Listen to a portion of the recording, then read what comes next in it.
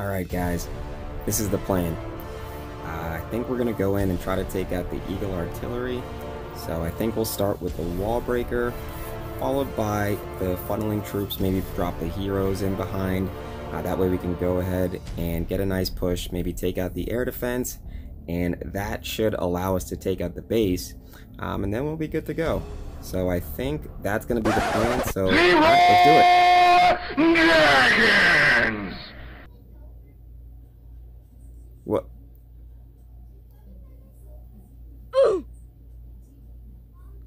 Okay then. Alright. Stick to the plan! At least I have chicken.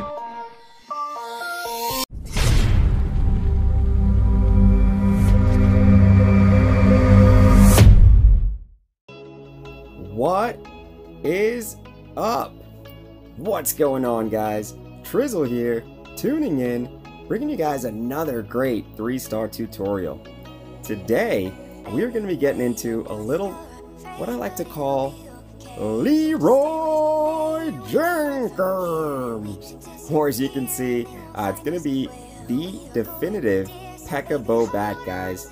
Those of you that have been under a rock for the last month and a half, maybe 2 months, may not have caught this raid, but this raid is so strong, guys, and I'm going to be showing you how to execute a 3-star with Town Hall 12, Town Hall 11, and Town Hall 10 Pekka BoBat.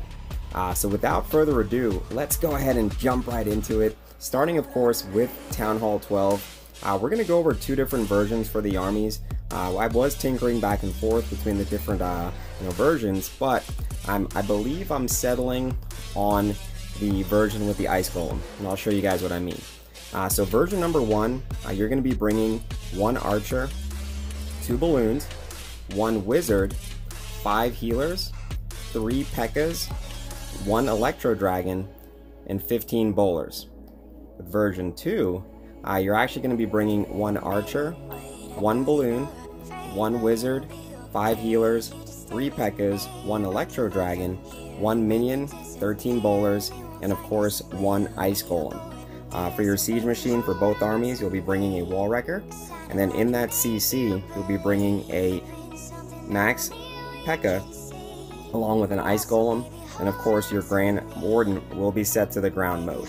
As far as your spells for Town Hall 12, you're going to be bringing 2 raid spells, 1 poison spell, 6 bat spells, and then 2 free spells in the CC. That is going to bring us to the Town Hall 11 version of this army. Of course, that's going to be 1 balloon, 5 healers, 3 Pekkas, 1 Electro Dragon, 1 Minion, 13 bowlers, and then for your siege machine, you're still going to bring the Wallwrecker, of course your Pekka, and then you're going to bring 2 giants since you don't have quite enough room for that Ice Golem. The Grand Warden, that's going to be set to ground mode, and that's going to lead us right into the spells for Town Hall 11. You're going to be bringing 2 raid spells, 1 poison spell, 6 bat spells, and 2 free spells in the CC.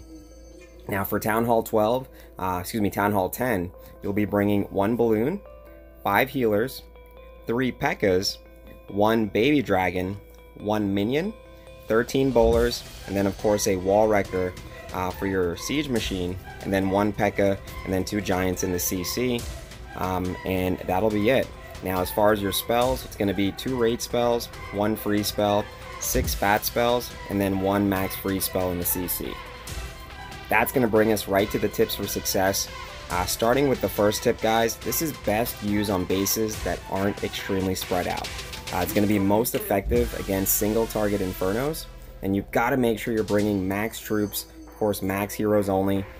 Always scout the base and plan your attack. It's very important. Now there's actually 2 main phases to this attack. Within the first phase, your main army needs to take out the Eagle Artillery along with the CC troops. And then for the second phase, usually after the Eagle goes down, you're going to use a Bat Bomb or Bat Wave to take out any high value defensive structures. Last but not least, you gotta practice, you gotta memorize those raid objectives, and of course practice some more, guys. I can't say that enough. Now that is going to lead us right into the raid objectives. So starting with phase 1, and this is raid objective number 1. Always start by scouting the base so you can determine the best side of the base to attack and plan your opening for the funnel and the entry point for your army. Remember, the kill squad has to be able to take out the Eagle artillery. Number 2, make note of where the wizard towers and the multi-target infernos are located, so that way you can use your free spells as the bats move throughout the base, and you always want to scout the best place to deploy your bat spells. Now, when you start your army, when you start deploying your army, number 3, you want to deploy a loon to scout for any seeking air mines. You want to follow that up with the Electro Dragon to begin the funnel, and then you always want to try to deploy your E-Drag where it cannot be immediately targeted by an air defense or an expo. On the other side, raid objective number 4, you're going to deploy your king, and if necessary, a bowler/wizard on the opposite side of where you drop your E-Drag. Now the main purpose of the king is to close the funnel, and this is crucial to make sure that the main army doesn't circle the base. Now, if possible, you want to deploy your king so that if he joins the kill squad, that he joins up with the kill squad as he completes the funnel.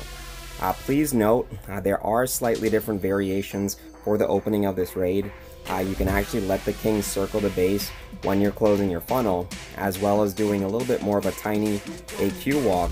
But I gotta forewarn you guys, since you only have 2 raid spells, this is going to force you to burn through your raid spells very quickly, and a lot of times you'll end up having to use the AQ ability because you don't have the extra raid spells. That's going to bring us to number 6. If necessary, use a Pekka to complete that funnel. Deploy your Wallwrecker so it'll allow your army to take out the Eagle artillery and open up as many compartments as possible. Number 7, deploy the remaining Pekkas behind the Wallwrecker, followed by the Archer Queen and the Grand Warden. And I like to make sure that the Wallwrecker breaks into the first layer of the walls before dropping the healers, followed by the bowlers. And if you don't allow the Wallwrecker to break into the base, a lot of times the king or the bowlers will end up circling, and then the healers will end up following them, and then it's no bueno. You don't want that at all. As the army falls in behind the Wallwrecker, go ahead and deploy the first raid spell to supercharge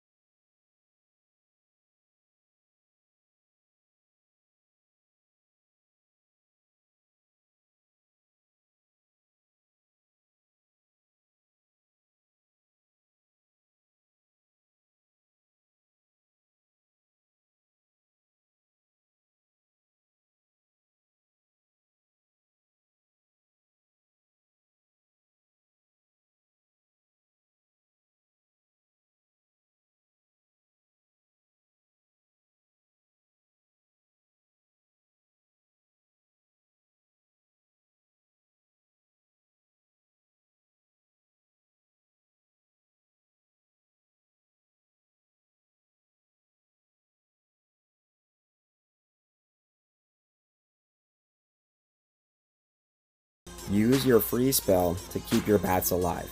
As the bats move in range, focus on freezing those multi-target infernos, wizard towers, as well as the Giga Tesla for Town Hall 12. Now, if you are Town Hall 12 and you're using this, use your Ice Golem to tank for any outside wizard towers on the edge of the base. That way, as the bats work their way around, that'll be one less thing for the wizard towers to be able to take out, and it'll save you a free spell. Number 12, deploy your cleanup troops after your bat spells have cleared all defenses from that area. That way you can speed up clearing the base. Finally, raid objective number 13. I know we've gone over a lot, but collect your 3-star guys. That's basically it. Keep in mind that this is going to encompass all town halls. So as far as last minute reminder, make sure you don't forget, always select the Wallwrecker if you're bringing your own, and if you didn't have one donated to you, always make the most of your king ability. Never let his health dip below the halfway mark, or allow any single target infernos to lock on before using the Iron Fist ability. And also keep an eye on the Archer Queen during phase 2, so that way you can pop her ability if necessary, and if you're not careful, she can go down before you can use her ability while you're deploying your bat spells and free spells, so be careful. That has happened. Now that is going to be it for the raid objectives, guys. We're going to get into the actual replays so we can see this stuff in action, and of course we're going to go ahead and start with a Town Hall 12 replay. So let's hop right into it, and this is going to be pretty much a max Town Hall 12 if I wasn't mistaken, and we're going to open out with that single loon to check for any air mines, any air traps, and then we're going to follow up with the Electro Dragon, so that way we can start the funnel. Once the Electro Dragon creates the funnel on the one side of the base, you're going to go ahead and drop your king on the other side. That way you can start the funnel, and if you can, deploy him so that he will join your kill squad as they enter into the base. Like I said, there are different variations on that, but I like the king going in with the main army. So you want to get that Wallwrecker down nice and early. That way when you drop your troops, everything will go in behind the Wallwrecker into the base, followed up with those healers, bowlers, Grand Warden. From there, you're going to use that raid spell to rage into those high value objectives, i.e. the Eagle Artillery, i.e. any Infernos, and then from there, you're going to consider where you're going to be bringing in your Bat Bomb. Now I went ahead and just popped it on the Giga Tesla, because I didn't have a whole lot of stuff in the core. There wasn't really a ton of stuff that was up there. Now that may have been a bad decision, because I thought I had more support. I thought I would have been able to push through and take the town hall out, but unfortunately the bats didn't quite survive it. But you'll notice that even on a pretty much near max base, the rest of the army stays alive. By the end of it, we have a ton of bowlers up left. I believe there might be, is there any Pekkas in there? No, but we do have a full health queen, basically, Warden. So very, very strong, decisive 3-star. Alright, so let's go ahead and show one more replay for Town Hall 12. And of course, we'll definitely hop into some replays for Town Hall 11 as well as Town Hall 10. Alright, so this was, again, another pretty much max base. And we're just going to go ahead, start the funnel, get that Electro Dragon down, and then from there, you're going to allow it to establish the funnel, and then bring it in, then bring in your king on the other side. So I probably should have dropped the loon first. I wasn't really thinking. I was trying to get the most value out of the loon, so I actually wanted the Eagle, the Electro Dragon, to tank for that balloon, so that way it could at least try to get in there. King goes in. As it works its way into the middle of the funnel, we'll go ahead and get 1 or 2 of these Pekkas down so they can start taking out their structures, and down goes the Wallwrecker, and in goes the army. You're going to allow the Wallwrecker to break into the base, get those healers down, bowlers down, the rest of your army, rage so that it can bring the kill squad into the core, and then from there try to get the Eagle Artillery down ASAP. Now we were able to break our way into the main part of the base, and then from there we're just going to go ahead and deploy that Bat Bomb. And I've noticed that I tend to want to deploy the Bat Bomb in the core of the base. I find myself getting bigger value out of it. But again, it really depends. When you have time in war to plan your attacks, it's a lot easier to make that determination. When you're just hitting bases in the wild, pushing in multi, sometimes you don't have enough time, you're just going to go with what feels right on the fly, which is okay because it helps develop that instinctual approach, because you are going to want to develop that second nature approach to this raid, so that way if things do kind of go a little bit unexpectedly, you're prepared for it, you've done it before, and that muscle memory really kicks in. So I believe we can show one more, and then I'll hop right into the lower town halls. So this again is going to be, you always want to start off checking the CC. Now I didn't tell him to put his CC on the outside, but we did go ahead and check, see if there's any troops in there. And then from there, we're going to use that E-drag, get that funnel established. Make sure you get that loon out ahead of time. Not that it wouldn't be a bad thing for the E-drag to take out some traps, but it's much better to establish that funnel, and you definitely want to get good value for that E-drag.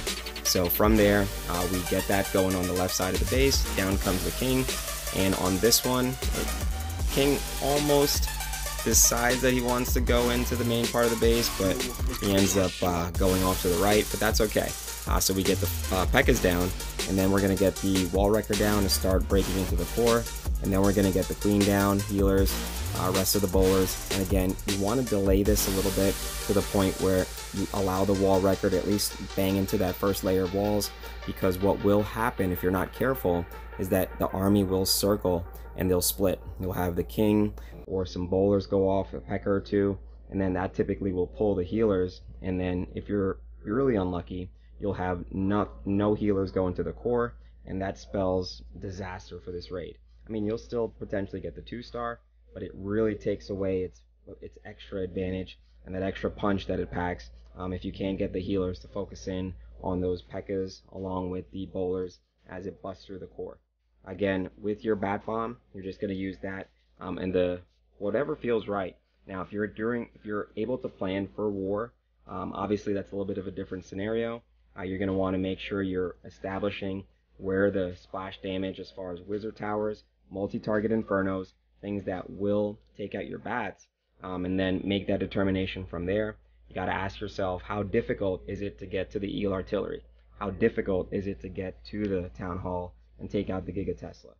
If you can answer those questions easily in terms of having a plan for it for your raid, then of course that'll help determine it, because if the Eagle Artillery is at a weird location, the Town Hall is offset, it's an anti-3 base, then it's going to be one of those situations where it might make sense to do it one way or another. But that's something that you'll get better with as you practice, as you guys spend more time getting the raid under your belt. But let's go ahead and hop into the Town Hall 11 version of this army. And I'll flash again a quick breakdown of the troops right now. That way you can see exactly what you're using with this particular breakdown. But as you can see, it's really straightforward. You're going to get that loon out, and then from there, use the Electro Dragon to start the funnel. And same thing with Town Hall 11 versus Town Hall 12. Use the E-drag to start the funnel on the one side, and then you're going to use the king to complete the funnel and hopefully join the main part of the army on the other side. Once that's done, you're going to get the Wallwrecker out. Use the Pekkas to finish creating the funnel. This is very, very crucial that funnel is set up the right way. Get the healers down, bowlers down, and then allow the army to work their way into the base. Now you're going to use that first raid spell to break into that first layer, get into the Eagle Artillery, and then you'll notice that I was able to do a raged bat bomb because I didn't have to use that second raid spell, and because of that I'm able to get a huge amount of value for the bat spells. They take out probably at least 20 or 30% of the defenses, and by the end of it, I mean, I had pretty much some bats left almost to the very end. But in any event, you'll notice that almost every Pekka is still up. I have 3 heroes up. The queen's still going, and she doesn't even have healers locked onto her. So she goes over, takes out a ton of defenses. We get just the right tanking, enough for her to take out the rest of the defenses in that one quadrant. And then from there, it's pretty much wham bam, thank you ma'am. So again, Leroy Jenkins. Y'all know that reference. Those of you that have played World of Warcraft know exactly what I'm talking about. So there you have it, guys, the Town Hall 11 version of Pekka BoBat. And that's going to bring us to, last but not least, Town Hall 10 Pekka BoBat. So this is something that I was really excited to do for you guys, because I want to make sure that all town halls are included, and it's a lot easier if you do have just one video as opposed to having it, you know, spread out all over the place. And not saying that having a specific video is a bad thing, but just wanted to show the Town Hall 10 some love this time around. Alright, so with this version, you don't have an E-Drag, so you just have to use that baby dragon to establish the funnel using that loon, and then you may or may not, depending on the scenario, have to exaggerate the queen walk a bit. On this one, you'll notice it's a masterpiece, and if you take a look at that loot, god damn, 8,800 dart, dog. That shit is... Oh, anyways, with that being said, you know, I actually get the queen down a little bit earlier.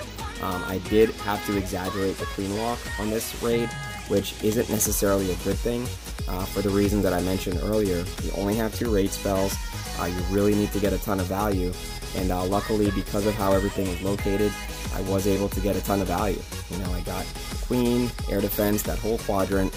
Luckily, the queen does stay up, and then from there, she ends up going to the top, circling more towards the 2 o'clock, 3 o'clock section of the base. From there, we're going to drop the king to try and get ahead. I don't recall if we get the funnel, so I drop the bowler down to help assist, and down comes the Wallwrecker, and then from there, we're going to let the Wallwrecker break in. We're going to go ahead and drop the Pekkas, and then we're going to bring in the bowlers. So we're going to go ahead and use that other raid spell to supercharge the kill squad, and then from there, we're going to freeze and then drop that bat bomb, so that way we can get good value. So you'll notice I freeze the Inferno Tower, that multi, drop the bat bomb, freezed again, and then from there, the other side of the core didn't stand a chance. So by the time the queen, healers, Pekkas, the bowlers made their way in, the other side was taken out, and then from there, because everything was done systematically, it was an awesome raid, guys. A max 10v10 hit, and you'll notice that the loot is crazy. I mean, damn. I mean, that's a lot of loot. I mean, I know there's some of you out there that have gotten 2 million dark in one raid. I know that, trust me. It's your boy Trills, you know he knows his things. But in any event, gotta give a special shout out to you for making it all the way to the end of this video. As always, your boy Trizzle, appreciate you guys. You have no idea. Make sure to drop a comment down below. Is this something that you guys have used before? Have you guys, you know, used this in CWL? Have you used it in regular clan wars? Do you use it to push? Don't be ashamed to give me some feedback. I definitely like to know what you guys are thinking. But with that being said, again, really appreciate you guys watching the video all the way to the end. Trizzle tuning out. That's all, folks.